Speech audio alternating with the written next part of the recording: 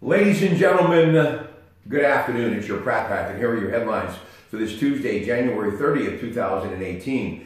Amazon, Berkshire Hathaway, and J.P. Morgan Chase announced today that they would form an independent healthcare company to serve their employees in the United States.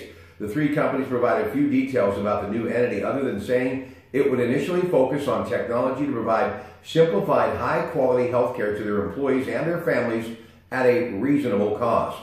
Yesterday, first came the news of the resignation of Andrew McCabe, the deputy director of the FBI, after weeks of attacks by President Trump and his allies on Capitol Hill, and in conservative media that he was a symptom of a deep state of conspiracy against the president.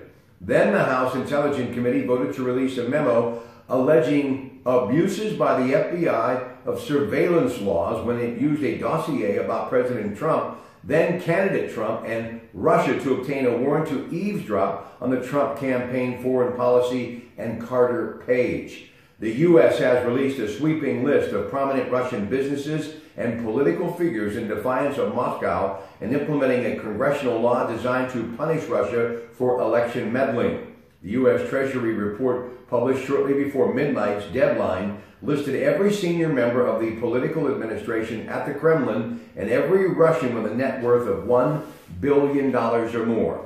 Now, coming back in just a couple of moments, we are going to preview for you what you'll hear tonight. Intercom Communications News Radio 1020 KDK, along with CBS Radio News, the President's State of the Union Address. We'll do that in just a couple of minutes. In sports, the Penguins return to action tonight on home ice against San Jose at 7 o'clock following the All-Star break. Sports this week, of course, is all about Super Bowl 52, which you can hear Sunday, Westwood One Radio 93.7 The Fan. Coming up later today, we'll give you two videos. One will be at George Hamlin's George's Old Fashioned Barbershop, a complete look at sports for the day, but also a preview of Super Bowl 52 and all the statistics that you may want to, well, folks, dissect and check out as you get ready for the big game this coming week. And then later tonight, we'll be at Jimmy Joe Savage's Legacy Studios, 145 West 5th Street in East Liverpool, Ohio, giving you a preview with Ted Arnaud on the AT&T Sports Line, and on the AT&T Entertainment Line tonight